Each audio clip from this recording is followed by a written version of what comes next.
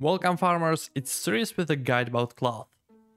This video will show you how to make or acquire one, and there's no need to delay this.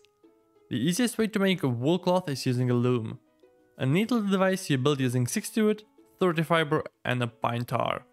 It works the same way as a furnace or any other production device.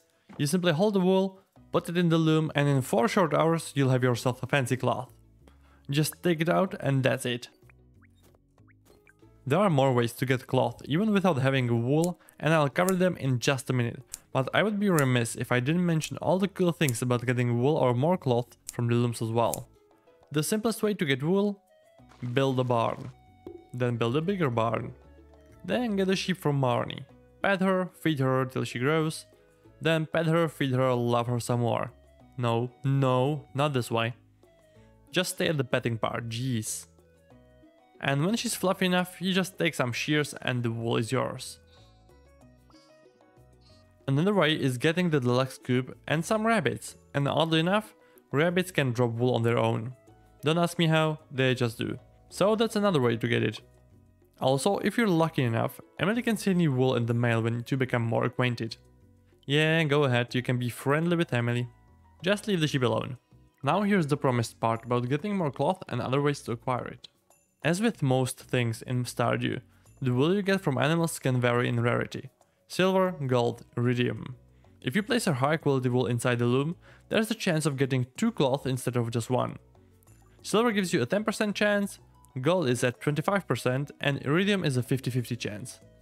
Apart from this boring way of getting wool, you can also hunt for it. Mummies can drop cloth when killed if you're feeling bold. Or if you've done enough fishing or digging through trash cans, you must have encountered the soggy newspaper item, which is labeled as trash. Well, it is a trash, but it's not entirely useless. If you've already reached level 4 in fishing, you get a recipe for a recycling machine. And if you put the soggy newspaper inside, there's a 10% chance of getting cloth out of it.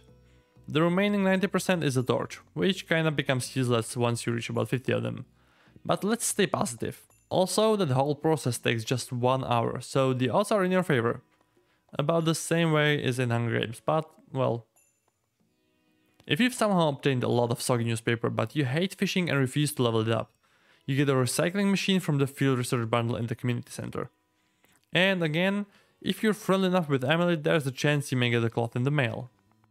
The last way to obtain cloth is simply buying it in the desert from the desert trader on Wednesdays. That will cost you 3 aquamarines per piece. However, aquamarines are a perfect gift for Emily, so that might set you back on the getting friendly part.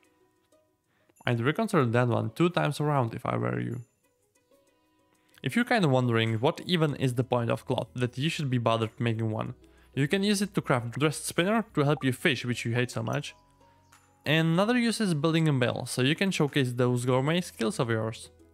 And what is in the end probably the most favorite Stardew thing to do is making clothes of your own. After you've produced your first cloth, an event with Emily will be triggered.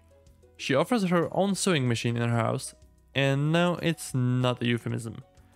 You can then use the cloth and some other items to make and dye your very own clothing brand. One of those combinations may result in a bright blue colors exactly as the pressed like button right below this video. I'm fairly sure I've depleted all possible ways of getting and making cloth, short of buying it from the traveling merchant for the friendly price of 4 times its actual price. So if you feel I missed one, let me know in the comments, otherwise just tell me what your favorite cloth making combination is.